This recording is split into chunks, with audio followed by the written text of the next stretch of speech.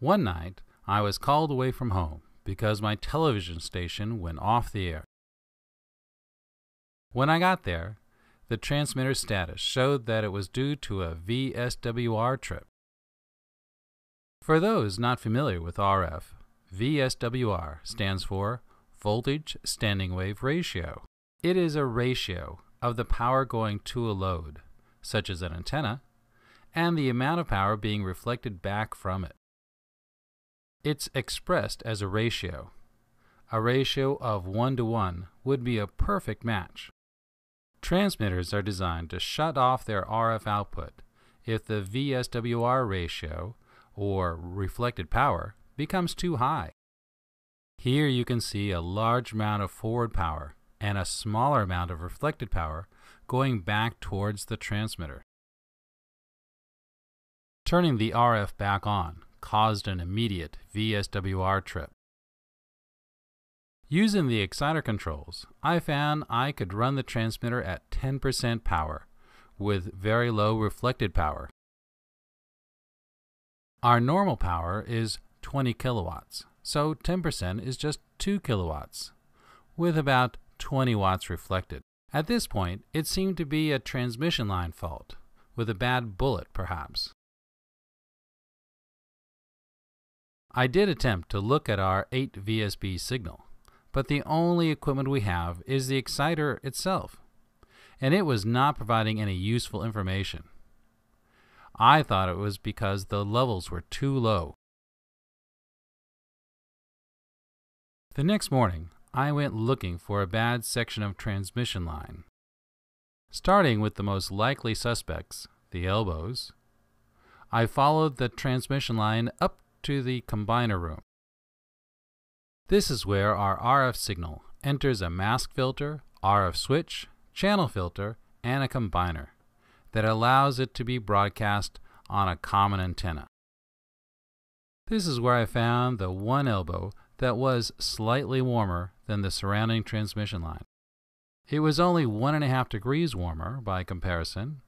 It's not much, but it's the only thing we had. I took the elbow apart and examined it. Nothing looked bad, but to be on the safe side, I replaced it with a spare that was on hand.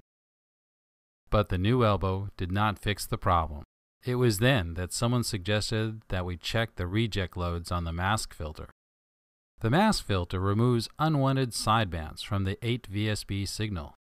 A faulty reject load would unbalance the filter, causing it to reflect the incoming signal and causing the transmitter to shut off. When I tested the reject loads, I found one was shorted. More testing revealed that it was the coax cable that was shorted and not the load. A shorted coax cable on the reject load would unbalance the mask filter and thus cause the transmitter to trip off. But after replacing the cable, the transmitter still suffered from VSWR trips. Something else was still wrong, and that's when I looked at the exciter, or rather the back of the exciter, and checked its cooling fans. I found they were not running, so the exciter was becoming overheated. The cause was a blown fuse on the fan tray. This fan tray did not have any pilot light, so there was no way to know if it was running. With the exciter cooled down and the fans running, we returned to air at full power. Cutting open the RG214 coax, I saw the problem. The center conductor had migrated to where it made contact with the shield. When the fans failed, the exciter overheated and the 8 VSB signal had spread out. This produced much more energy in the sidebands. These sidebands would normally have been dissipated in the reject loads. But at this higher power level, it overloaded the coax interconnect cable, causing it to overheat. The hot center must have melted the dielectric, allowing it to move. Then the center migrated at the point where the coax was bent, allowing it to touch the shield.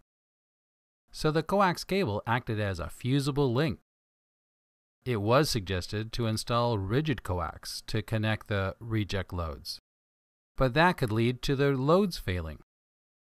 And coax cables are much cheaper than a new load. A thermometer has been installed to monitor the temperature of the air above the exciter fans. I have made a note of the normal temperature, which is about 75 degrees.